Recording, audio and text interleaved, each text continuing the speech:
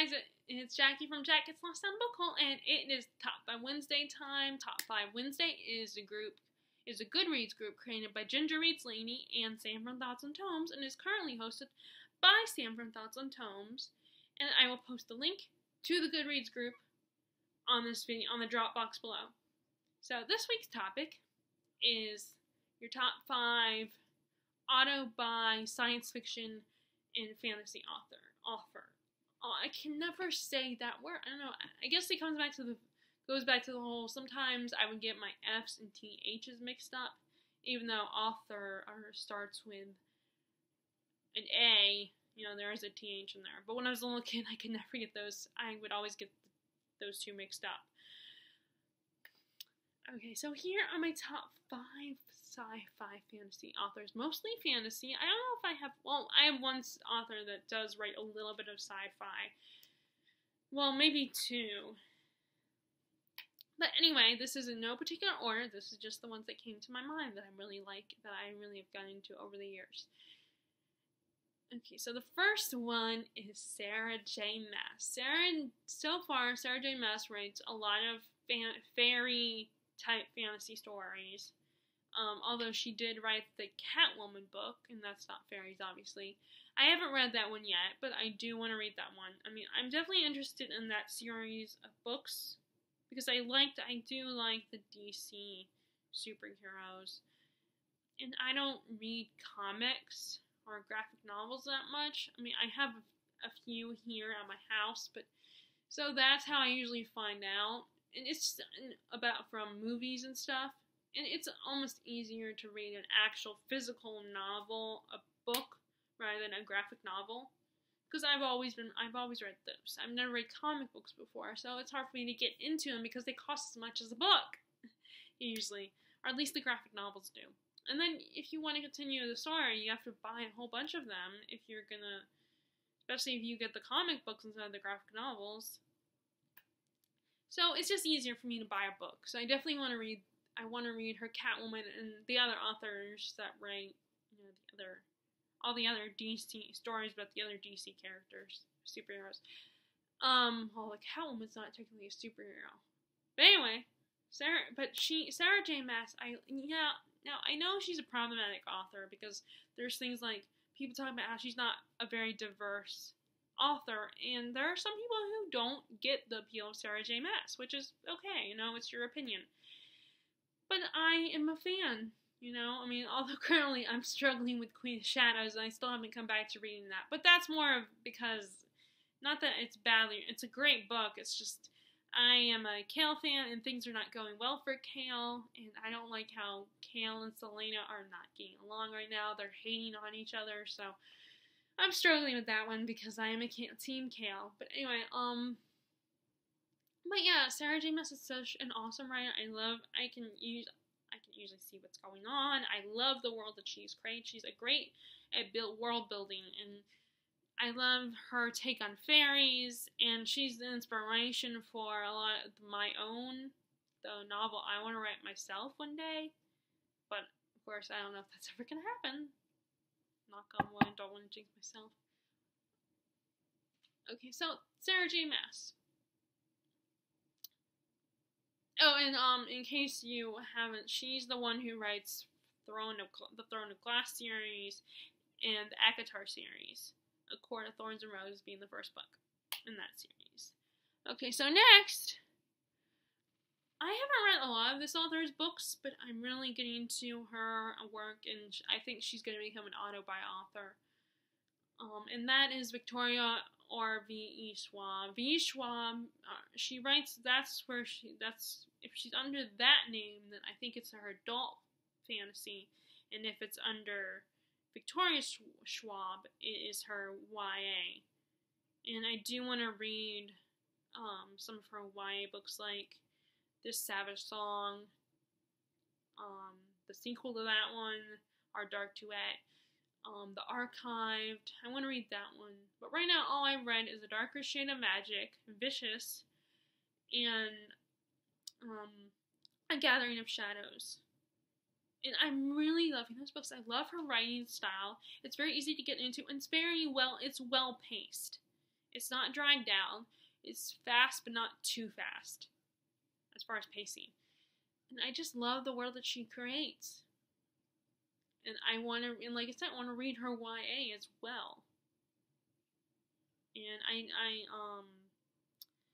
she's definitely becoming an author that I really am getting into, and I want to read more of her books.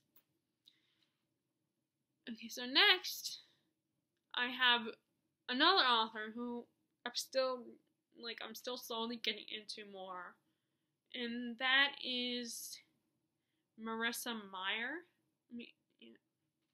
Marissa Meyer. She is the one who wrote the Lunar Chronicles, which I fell in love with that series. I just love that series. I love the mixture of fairy tale retellings with science fiction.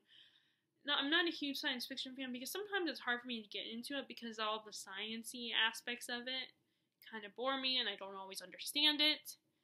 But if it's science that I can understand, it is kind of simplified and not necessarily dumbed down, but made a little easier for a layman's person to understand, someone that doesn't study science.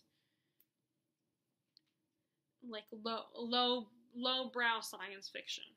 That's what I can get into. And I loved Heartless. Heartless is awesome. And I want to continue, and I actually have Wire's Nerve graphic novel on my list that I sent to my friend. Because she, I try not to tell my friend what I want, but then she always asks me, she always asks me, so I have to send her. So this time I did send her a list. I emailed it to her, and that one is actually on the list. The Wire's a Nerve graphic novel. And I'm enjoying, I really am enjoying her books, and I think she will, again, is another author that I will continue to buy more books for. I love her. I love the writing style. It's easy to follow and to get into, to get lost in the worlds that she created. Although I guess she created her own version of Wonderland in Heartless, but she, was inspired by the original Lewis Carroll story. Because Heartless is actually an origin story of the Queen of Hearts. Okay, so the next author I have here is, now, I don't know if, I feel like I can't entirely count this author because there are at least a few of his books that I don't know if I'll ever read, like The Cell. Reading the back of that one, I don't know if I will ever read that one. And the author I'm talking about, Stephen King. And Stephen King is also one of those authors who doesn't just stick with sci-fi and fantasy. He also writes horror. He writes horror, but sometimes horror can involve the supernatural, can involve fantasy and science fiction. Like, one of my favorites of his is It. And, we're dealing with not a regular person that's killing children, but it's a demonic entity from another world that takes on the physical form of different things that you fear, especially the clown. And then there's Salem's Lot, which is about vampires. I have started The Eyes of the Dragon, which I just realized it is a library book. So I guess my dad got it at a library sale. I mean, first I thought he stole it. I jokingly teased him and said he stole it, but I think now, years later, I think he bought it from the library, like it was at a library sale. Let's see, what else? I'm trying to think of what. Carrie deals with a girl with telekinetic powers, so that's kind of supernatural. Let's see, you have the Dark Tower series, which is his epic fantasy series. Let's see, what else does he write? I guess The Dreamcatcher, which I did not actually read, but from reading the back of it, the back description, or the inside flap description, I should say, because the one I saw was hardback. That kind of deals with a little bit of a supernatural element. So he writes, The Dark Half kind of is Misery is one of his horror novels that doesn't have supernatural element in it. But The Dark Half kind of does, because it's like his the character that the author in the story created comes to life. So that's kind of supernatural, and he's like an alter ego of the author that Stephen King has created, if that makes any sense. The Shining deals with ghost, so that's supernatural. So he does write quite a bit of supernatural, even if he mostly writes horror. A lot of his horror have to deal with supernatural things.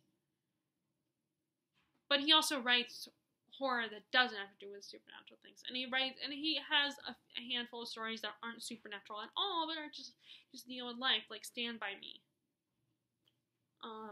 So yeah, I think I can include Stephen King, because mostly I do want to read most of his books, but there might be a few that I'm just not interested in. So I guess he's not technically an autobiographer. I don't know. Well, I guess it doesn't matter, because it's up to me. So Stephen King, like I said, he mostly writes horror, but he's so good, and he writes a lot of character-driven stories, and there is a lot. He writes a lot of details in his books. But yeah, and he even writes screenplays too. But anyway, so that's the other one, and then the final author that I have on here is Cassandra Clare. Now, I was reluctant to put her on. I wasn't sure if I should put her on here or not. Kind of for the same reason that I didn't put George R. R. Martin on there, because I've only read Cassandra Clare's Shadowhunters books. She has not written anything else, to be fair, so she hasn't gone beyond the Shadowhunter world. But I do really like her writing style, and her books are so easy to get into, and I love the Shadowhunter world, and it brings me back to my old love for paranormal that I used to have, because I feel like it's still kind of urban fantasy paranormal. Well, I guess it's more urban fantasy than paranormal, but yeah, I still love it. I mean, it's not perfect. She's not a perfect author. And yeah, I mean, maybe the first series wasn't the best series, but I've been told multiple times that she has gotten better as an author with some of her new series. Like, she has 2 new series that are coming out. One of them, she's still working on the last book, and that's The Dark Artifices, I think. I think that's what it's called. And then she's going to write another series, another trilogy, possibly. I don't know if it's a trilogy are going to be a series. But yeah, I really enjoy her books. Like I said, they're not perfect. She's not a perfect author, but I don't want perfect. I mean, people are constantly, okay, diversity-wise, I get that. It's important to be more diverse as an author. And so fine, but some of the criticisms I don't get, but that's just me. Diversity, I get. That criticism I get. Yeah, it's important. Sarah J. Maas does need to be more diverse in her writing. That is important. But some of the criticisms that an author has, authors are not, who wants a book that has every single thing that's, that is important to a reader? They can't please, I know normally I don't like this expression, because I feel like sometimes people just use this as an excuse to make up for the fact that they haven't been able to please most of their fans. Adam and Eddie. But you can't please everybody. Like I said, I don't like that phrase normally, but in this case, I do say it's hard to please all the fans and include everything that shows that you're trying to please everybody, that you're trying to do this and you're trying to do that. I think we need to take it one step at a time and just focus on, as you're continuing to write and try to continue to be a better writer. And like I said, I feel like authors should focus more on diversity than anything, which I think they do. We have a lot more authors coming up with books that are set in different, not just European-inspired fantasy, but we have the Grisha trilogy is kind of, which is technically European, but it's a little different. It's not like the UK. It's Russian folklore inspired. And then Children of Blood and Bone. That's I think it's West African, and I do want to read that one. I just haven't got around to it yet, but I do want to check it out.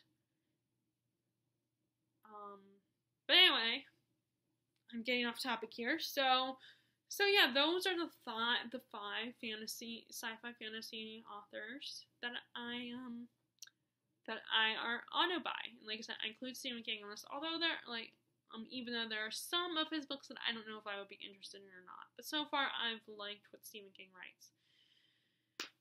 So who are your auto buy fantasy and sci-fi authors? Please share the comments below. Unless you decide to do this top 5 Wednesday topic, then just share them with me what you put for your top 5. And I will talk to you guys later. And if you like this video, be sure to give it a thumbs up. And if you haven't already, please subscribe to my channel. I would really appreciate it. All right. Love you guys.